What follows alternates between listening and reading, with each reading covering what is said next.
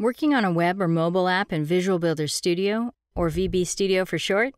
Here's how VB Studio can help you work on a web or mobile app from start to finish. Your work is done within the context of a project. In most cases, someone else will have already set up this project for you. And a project has everything you need to build your app, like a Git repository, a build pipeline, and a development environment. Your development environment points to one or more Visual Builder instances, also known as runtime instances, which is where you'll deploy your finished app. Your admin should take care of setting up these runtime instances for you, as well as build the pipeline to help automate deployment. Once you get into your project, you'll need a workspace, which points to the Git repository where the code for your application will be stored. Although you can reuse a workspace across multiple editing sessions, only you can create a workspace for yourself. No one can do it for you.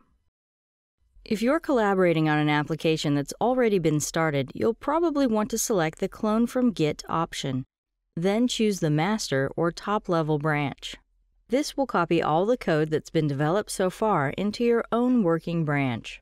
If you're creating a brand new app, select the New Visual Application option, where you can create a brand new Git repository. Once you have a workspace, just click it to open the designer. If your workspace is pointing to an app you're working on with others, the designer will open it when you click the workspace name. If you're creating a brand new app, start by choosing to build a web app or a mobile app. Either way, you use the designer's editors to add components and functionality to your app. Use the book Building Web and Mobile Applications with Visual Builder Studio to guide you. When you're finished with your app and ready to test, click Preview to test your app in the privacy of your own workspace.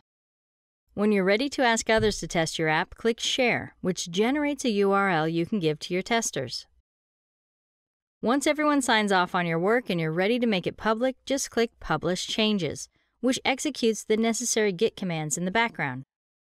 Depending on how your admin has set things up, you may be asked to create a merge request before you can publish your changes. This gives others an opportunity to sign off on your work before it becomes part of the master code base. If you get a message that says there are merge conflicts, that means that your work is going to overwrite the work that someone else is trying to publish to the repo. If that happens, use the Conflict Resolution Editor to decide which changes to apply, then click Publish again to continue.